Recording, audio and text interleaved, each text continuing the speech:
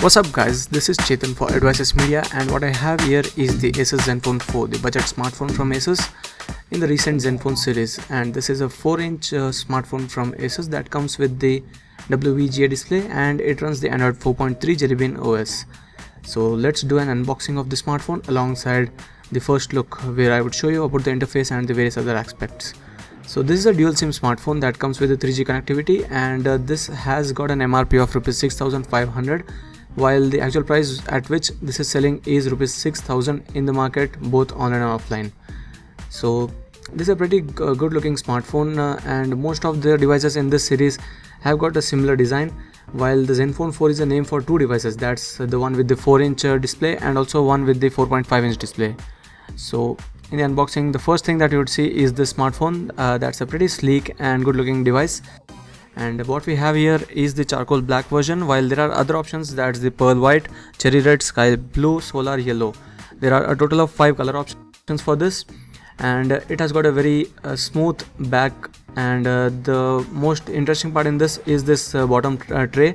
The rim looks pretty good, and that gives a different feel to the design. There's a front camera and an earpiece. On the rear side there's a 5 megapixel camera without any flash support, and there's the speaker grill.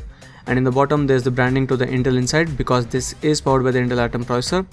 On the right side there are the keys for the power and the volume rock, and on the left there's the micro USB port. On the top there's a 3.5 headset jack, and in the bottom just the mic. There's nothing else in the bottom. So this was the actual phone, and now what you get in the box package is the device, and apart from that there's a travel adapter with the port for the USB, and this is the micro USB port.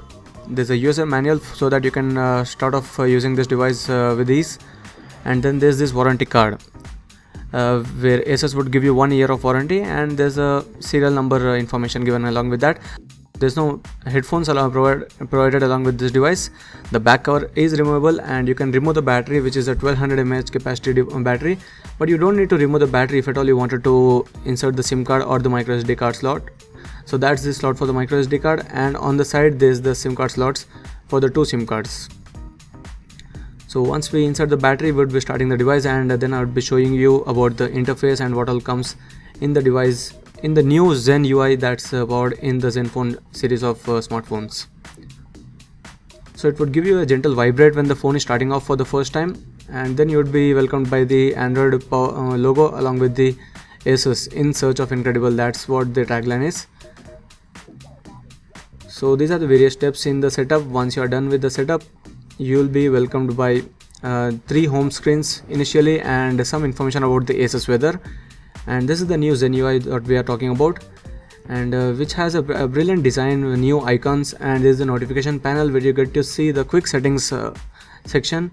And this has got a lot of things you can do directly from the quick settings options, where you can boost the RAM by closing the applications. There's options for the wireless network such as Wi-Fi, data network, Bluetooth, and all the direct quick settings here.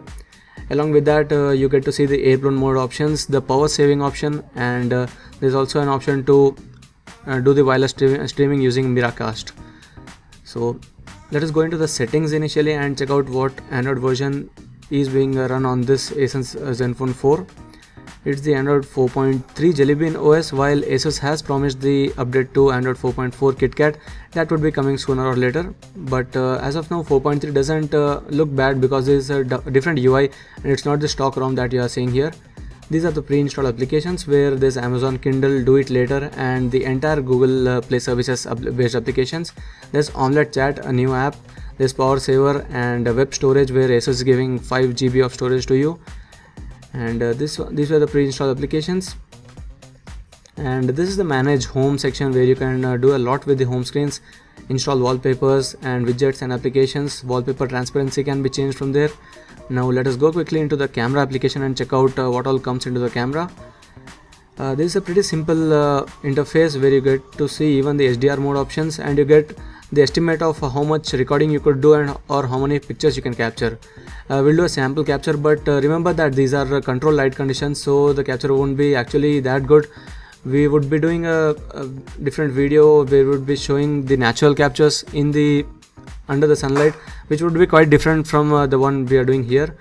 So So the capture is not really good, and one of the disadvantages here is that you don't get an LED flash. So in the low light conditions you might be getting quite a bad photo, although Asus has been talking about their new feature of camera for low light captures. So let us go into the settings and the storage. This is an 8GB variant. There's also one 4GB variant available, but this is the 8GB one, in which 4.5 is available for the user and 3GB is the one for the OS. There's a lot of power saver options in the ZenFone 4, the ultra saving mode, optimized mode and a customized mode. So this was the storage settings, and the other settings that you see are mostly the same that you would see in any Jelly Bean powered device. So this was the unboxing and the first look on the Asus ZenFone 4, the budget device from Asus that comes for the price of 6,000. Do check out the channel for the other videos, tips and tutorials. Thank you.